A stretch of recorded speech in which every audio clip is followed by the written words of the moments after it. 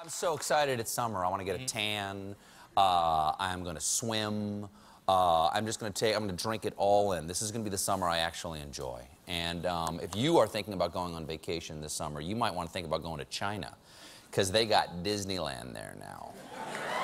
The new $5.5 billion Disneyland park. This is huge cross-cultural moment. Now that Disneyland is in China, children there will have context for the toys they've been making.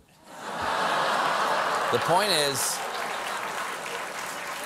the park is already a huge success, but apparently a lot of names of Disney properties don't translate well into Chinese, so they had to make some changes, like renaming Dumbo Little Flying Elephant, renaming Frozen Enchanted Destiny of Snow, and the Bippity Boppity Boutique was renamed Colorful Magical Fanciful Transformation, and of course, Mickey Mouse is now Chairman Mouse. And it's not just... It's good.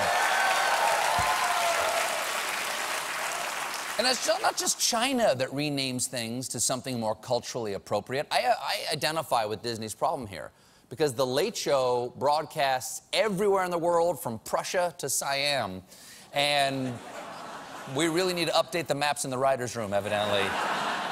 So right now, I'm going to take you on a trip around the globe and share some of the changes we have to make for international audiences. This is Late Show Cultural Translations.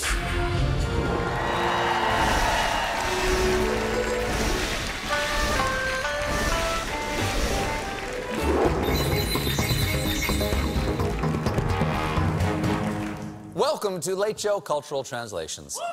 First up, first example here is we air this show in England, which means if we do any product placement of the candy Reese's Pieces, in England we have to use its British name, Runson's Tidbits. A stout fist of Runson's will really chuff your gob. Also, this show airs in Cameroon, where we have to change our name, The Late Show with Stephen Colbert, to Twilight Shenanigans with Caucasian Suit Buffoon, the one with glasses. Gotta tell us apart. It's hard to tell. I'm the one with the glasses. I'd watch that show. All right.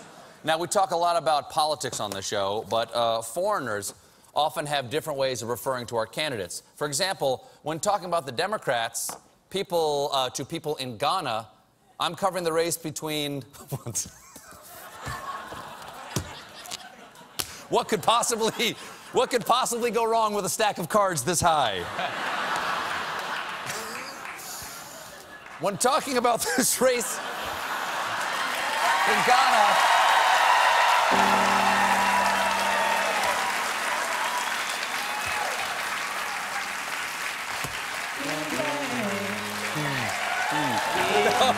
Who knows? Who knows? All right. Thank you for being here for our last show. All right.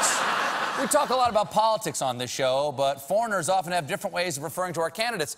For example, when talking about the Democrats to people in Ghana, I'm covering the race between Tense Merriment Corporation Woman and Rumpled Giveaway Grandpa.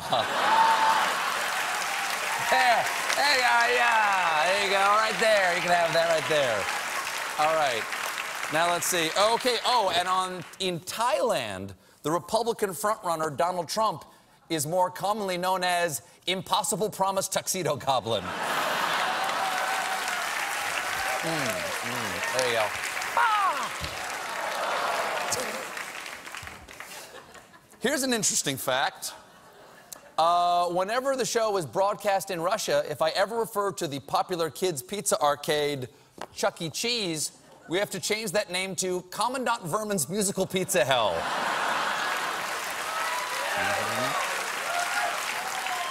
There you go. All right. Let's see. Even in Canada, our neighbor to the north, there are some changes.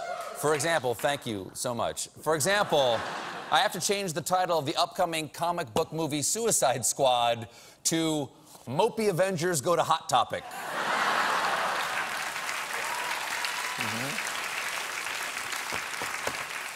In Mexico, Taco Bell's quesalupa is instead called Drunk Gringo Meat Slurry Crepe. I could go for one of those. I could go for a gringo meat slurry crepe right now. And in Romania, our fellow CBS show, Two Broke Girls, translates to impoverished female sex clowns. Well, that's all the time. Ciao!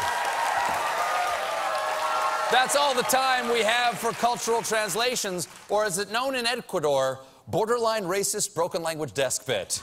We'll be right back with Ellie Kemper.